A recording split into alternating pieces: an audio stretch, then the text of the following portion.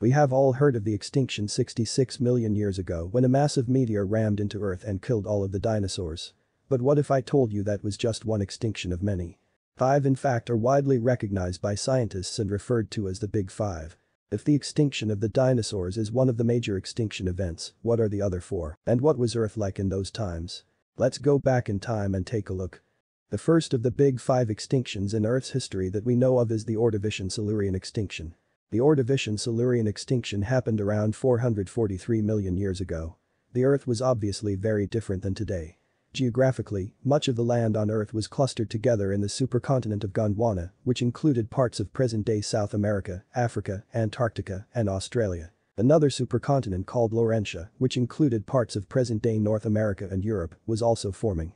These land masses were located closer to the equator, with large shallow seas covering many areas. Climate-wise, Earth was in a period of global cooling, with a series of ice ages leading up to the extinction event. The cooling climate caused sea levels to drop and glaciers to form near the poles, resulting in a decline in shallow marine environments. Ecosystems during the Ordovician-Silurian extinction were dominated by marine life. The oceans were home to a diverse range of marine organisms, including trilobites, brachiopods, conidants, and other marine invertebrates. Coral reefs were also abundant, dominated by tabulate and rugose corals.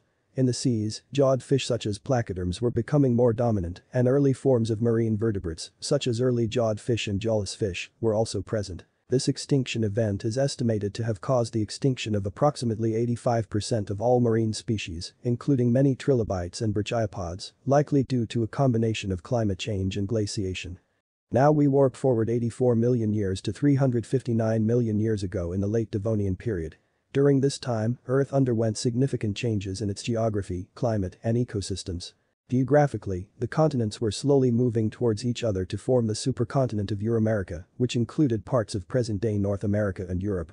Other continents, such as Gondwana, were also undergoing changes in their positions. Climate-wise, the Late Devonian was characterized by a warm and tropical climate with a relatively stable greenhouse climate.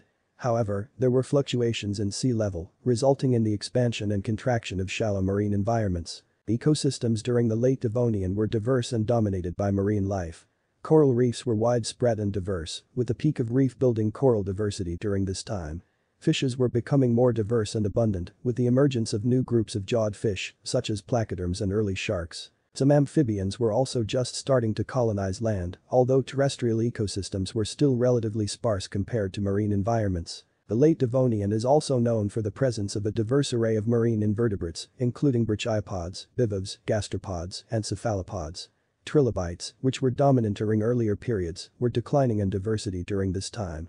This extinction event is believed to have resulted in the extinction of about 75% of marine species, including many corals and early fish, possibly caused by a combination of climate change, habitat loss, and anoxic events.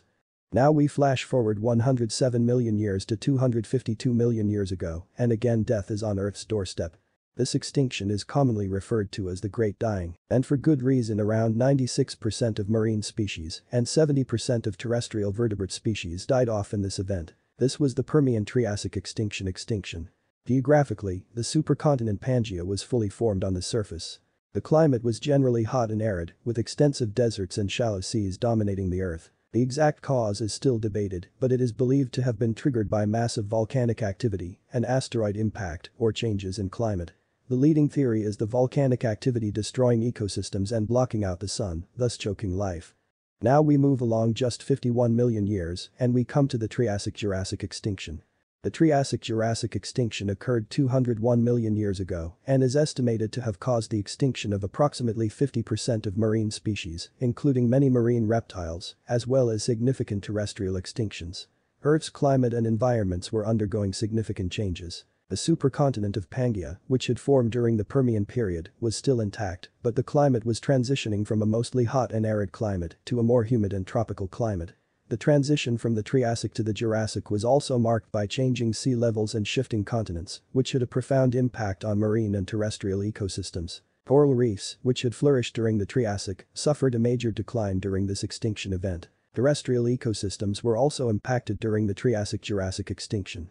Many groups of plants and animals, including reptiles, amphibians, and conifers, experienced declines and extinctions. However, the event also created opportunities for new groups of organisms to evolve and fill ecological niches left vacant by the extinctions, leading to the rise of new groups of dinosaurs, mammals, and other organisms. This extinction is thought to have been caused by climate change and possibly asteroid impacts. Now we shoot 135 million years forward to about 66 million years ago to find the most famous and most recent of the Big Five, the Cretaceous-Paleogene Extinction. During this time Earth was characterized by a warm climate and diverse ecosystems. The supercontinent of Pangaea had already begun to break apart and the continents were moving into positions that are more familiar to us today. The oceans were home to a wide variety of marine life, including marine reptiles, mollusks, and plankton. On land, forests of ferns, cycads, and conifers dominated, and flowering plants, or angiosperms, were becoming more widespread. This event is believed to have been caused by an asteroid impact near the present-day Yucatan Peninsula, resulting in massive fires, darkness, tsunamis, and a nuclear winter effect. It is estimated that 75% of all species died in this time. The Big Five certainly does not include all of the major extinctions of Earth, and we learn more every year with ice cores and soil sampling throughout the globe.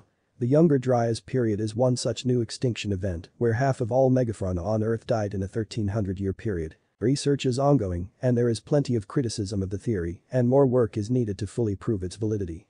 Hope you all enjoyed this rundown of the Big Five. Thanks for watching. Subscribe for more.